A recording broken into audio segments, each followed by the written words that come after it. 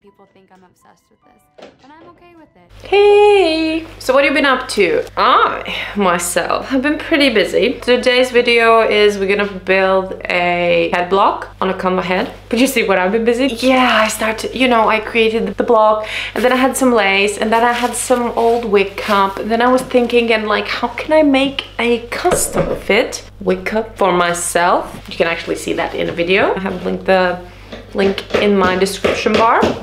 This is my son doing some construction work in the background. The video is how you're gonna create a custom one, and it's set on this wig block, and I'm literally making a custom frontal wig ventilating. This has been this has been a week, but not a lot of time. I hope I'm gonna finish it soon. Follow what I'm doing. It's pretty easy. You're gonna build up your own foundation head. This is how I did it. It was from the book, so I don't know how precise I was, but probably, in the future I'm gonna get much better. But I have the foundation and I'm freaking ventilating my first wig.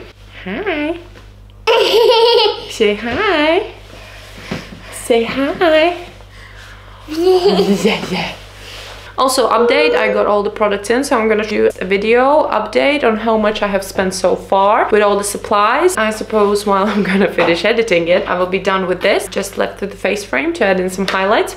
But yeah, I'm so stoked. I'm so excited. It's like creating something like that, you definitely have to learn it. You have to do it. If you've been like amazed about wigs, then you just start doing it. It's gonna be amazing. I'm very proud of myself. Watch it till the end, click a like, subscribe if you're watching this first time, because I have a load tips and tricks and looks for hair and everything here to serve with 12-year experience, gone allergic to color, so reinventing myself in this industry. Let's create a freaking good hair society. My goal in the hair game is to find freaking good products that work for everyone, and wigs as well. Just make our lives easier. If you're a professional, this channel is for you. If you're a consumer, this channel is also for you, because there's a lot of information you can learn and share experiences and grow together. So yeah.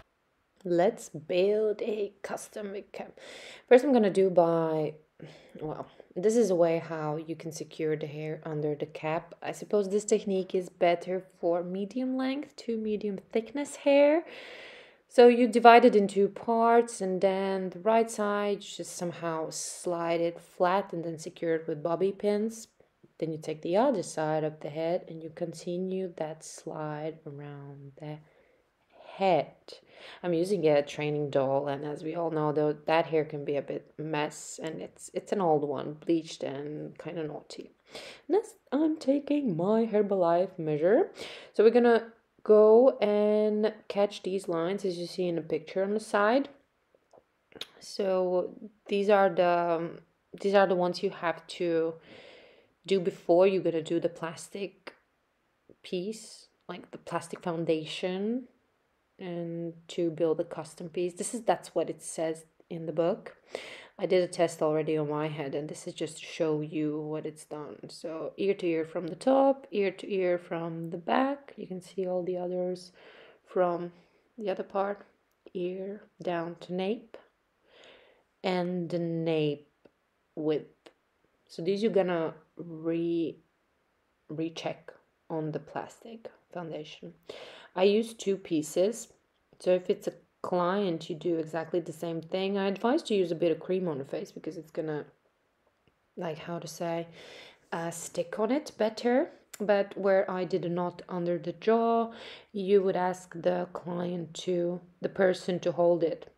And now with the scotch, with the tape, so first you do from the front to back in the middle, and then sides, and then you just freaking like tape it as much as possible, so you're not left with any pieces. I didn't do a lot of tape because I ran out of it, of course, but once you feel it's secure enough, you mark out the hairline. It will be perfect if afterwards you have marked the hairline, you still put a tape on top of it so it just doesn't rub off. Then the red line is just as a centerpiece from the forehead and back. This should be where the seam will go when we're gonna build it separately. Like I said, I did my piece already, and I have a bigger head. My Canva block is a size 22. I'm definitely a size 23.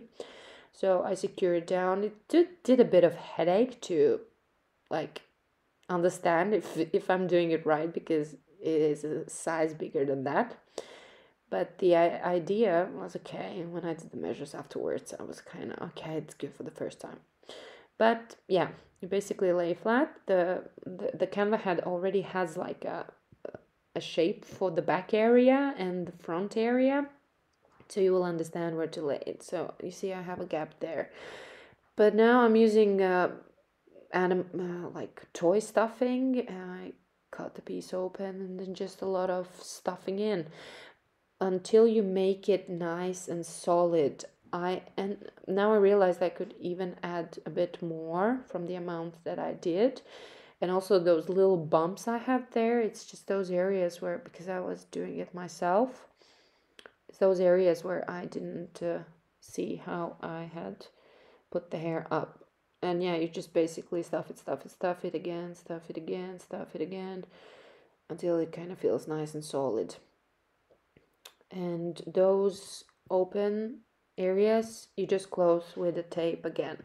And this is how it should look. Now I'm just gonna double check the measurements again. I ended up with this measurement. It felt a bit bigger than on my head, but I was writing it off that it could be me, my fail of how I measured it out. So front head again. And it was good to see it all fits. And like, I suppose with this as well, you will do the markings if the ear area is correct and the hairline area. I still don't understand how, like, because we had to measure out the hairline as well.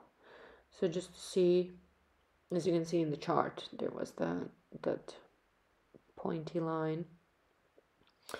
And then realizing it's all good, so I'm gonna mark the back area with a thicker line and the front area like that. So I draw the line, and I wasn't secure if I'm doing it right. Again, took the book just to double check it. So I draw a line on top of the opening of the ear, but it should be a bit closer to the hairline, like 1 centimeter, and a little bit angled. This line as well, I just did out of that. But then I realized in the book, in one picture, she doesn't say anything about it, but in one picture there was where she measures out 4 centimeters. So I thought, okay, I'm gonna do the same thing.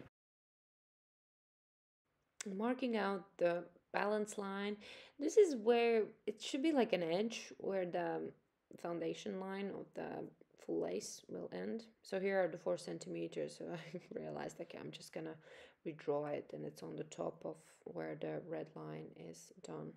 So I'm just gonna follow parallel to my head. And by drawing this, I realized my head is in such a strange form. My ears lay higher and my hairline on the neck is much lower.